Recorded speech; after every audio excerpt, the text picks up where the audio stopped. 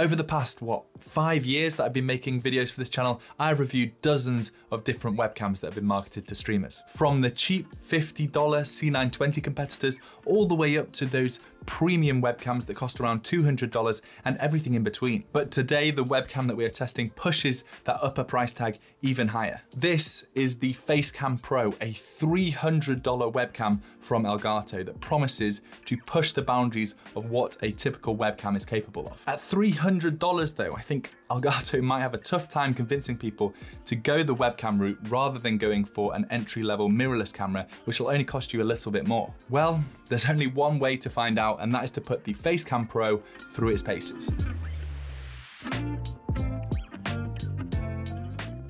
So here you have the image from the FaceCam Pro with absolutely no changes in software, just exactly what you get out of the box. Admittedly, you've just gone from seeing me through a $5,000 camera and lens to a $300 webcam, so it maybe makes a little bit more sense to start comparing it to some other webcams, and what better to compare it to than last year's release, the original FaceCam. The original FaceCam is a $170 webcam that's been well reviewed as one of the better 1080p 60 webcams out there. So does the FaceCam Pro have enough to justify the whopping $130 price difference over its little brother? Well, the standout feature is that FaceCam Pro is capable of capturing in 4K 60. That's a resolution of 3840 by 2160 and 60 frames per second. The original FaceCam captures in 1080p 60, and other 4K webcams like the AVerMedia Livestreamer Cam 513 and the new Insta360 Link only capture up to 30 FPS in 4K, so 4K 60 is a bit of a unique selling point for the FaceCam Pro. Whether or not you actually need 4K in a webcam, especially when Twitch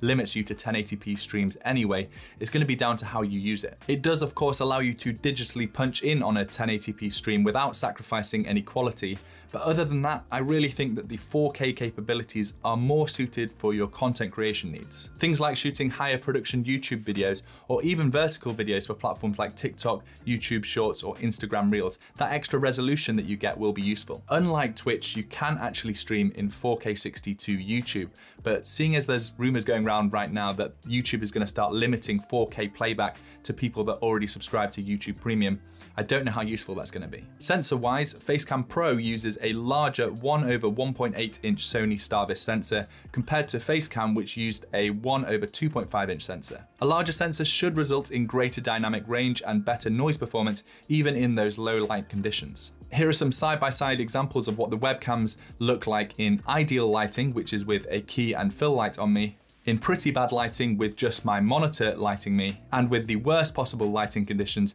with no lights on me other than my monitor and my shutters open, letting in all of that sunlight from outside. I say sunlight, I live in England and it's November, so it's mostly rain, but you get the idea. As expected really, the FaceCam Pro definitely performs better in the well-lit scenario, getting much better skin tones. In the darkroom scenario, I was actually pretty surprised at how well the FaceCam Pro did. I mean, yes, the shot itself doesn't look great, but my room at this point is very dark with just my monitors, and it still does a pretty decent job. When the shutters are open, you can really see these cameras at their worst. It's a super punishing scenario with overexposed light from outdoors and underexposed skin indoors. Neither camera looks great here. Of course, with FaceCam Pro, you get to use Elgato's Camera Hub software, which is still my favorite webcam setting software out there. It really is embarrassing when you look at how bad some of the competitors' apps are in 2022.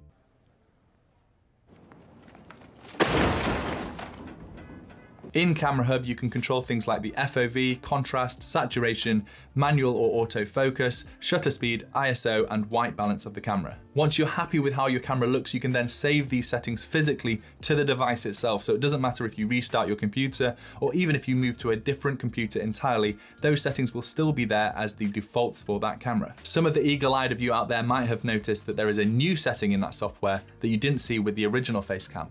Autofocus. Elgato actually made a pretty big statement with the original FaceCam as to why they didn't include autofocus. They thought it was a better experience for creators, so they must have had a change of heart because the new FaceCam Pro does have the option to both enable or disable the autofocus. Disabling it allows you to set the focus point manually, and when it's enabled, I would say that the autofocus performs okay. It's certainly still miles off what you get in a mirrorless camera or even your phone camera, and I still saw a bit of focus hunting from time to time, but if you need autofocus when you're holding things up to your stream or if you're moving around your room a lot, it's certainly usable. Field of view wise, FaceCam has a 90-degree FOV, which is a good bit wider than the 82 degrees of the original FaceCam. It's still not as wide as what you can get with some of AVermedia's webcams, for example, but field of view largely is completely subjective. Some people like that super wide look to show off things in their background, and others prefer something a little more narrow. I think 90 degrees is a smart choice by Elgato. It sits somewhere in the middle and appeals to the most people. So FaceCam Pro is definitely the best webcam that I've used so far. Granted, I haven't had any hands-on time yet with the Insta360 Link. That should be arriving shortly. But how does it compare to an entry-level mirrorless camera? This is the Sony a5100 with its stock lens, a camera that is often recommended as the budget mirrorless camera for streaming. That's because it's one of the cheapest camera that uses interchangeable lenses, can be powered indefinitely, and has clean HDMI output. Granted, the stock lens is pretty poor on this, and most streamers that go on the Sony route end up upgrading to a better lens later on, but even with the stock lens you can see how aesthetic of an image this produces. In my personal opinion, any webcam image I've seen just doesn't really compare, and remember that this is one of the cheapest mirrorless setups available. The overall image is just a much better representation of what my room actually looks like in terms of skin tones, brightness, color accuracy. They're just far superior to the webcams. Yes, it's only a 1080p image compared to the 4K from the FaceCam Pro, but so much more goes into getting a nice image than just the resolution. There is a caveat here though, and that is that if you can even purchase an a5100 or an a6000 for around that $400 price point, you still need to purchase quite a lot of additional kit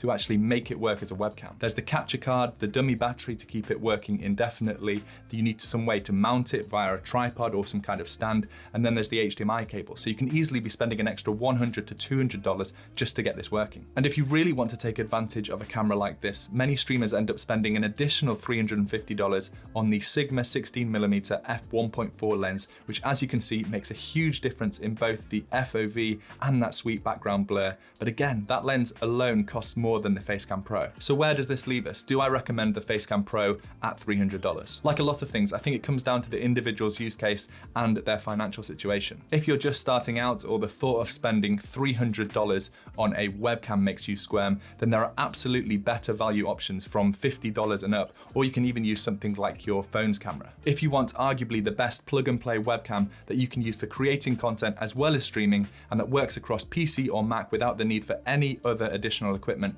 then the FaceCam Pro is definitely an option to consider. If however you're at that point where you have $300 to spend on a camera upgrade, but you think one day you might make that jump to an interchangeable lens camera system, then I would continue to save. You'll end up getting a much more versatile camera that you can take outdoors and use for any kind of content that you wish to create, and you'll be able to upgrade things like lenses in time as you go. Anyway, let me know what you guys thought of the FaceCam Pro, and I'll catch you guys in the next video. Peace.